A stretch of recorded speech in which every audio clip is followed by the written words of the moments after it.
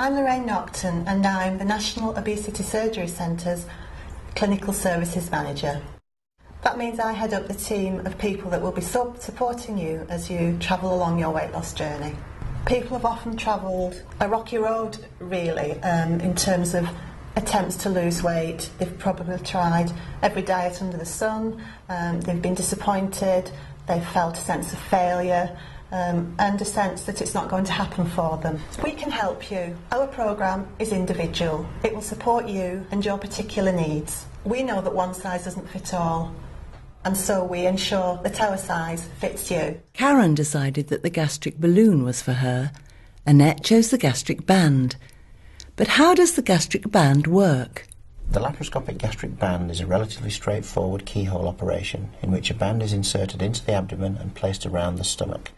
The idea behind this is to restrict the amount of food that you can eat and thereby aid with your weight reduction.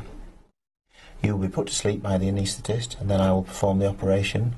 This is performed through 4 small incisions on the abdominal wall, and the band is placed around the upper part of the stomach and clicked together.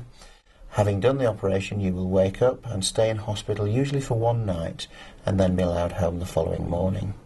Following this, you will be entered into the National Obesity Surgery Centre weight loss programme, which will further aid with the weight reduction over the next 12 months. The band is a very small procedure. It's about 20 minutes, the operation, so very light anaesthetic. It's over and done with before you can blink.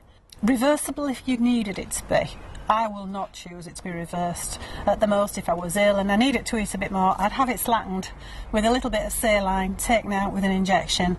That was the option I chose because I just thought it's going to be in for life. It's not a temporary fix. It's final, and it will stop this silly process.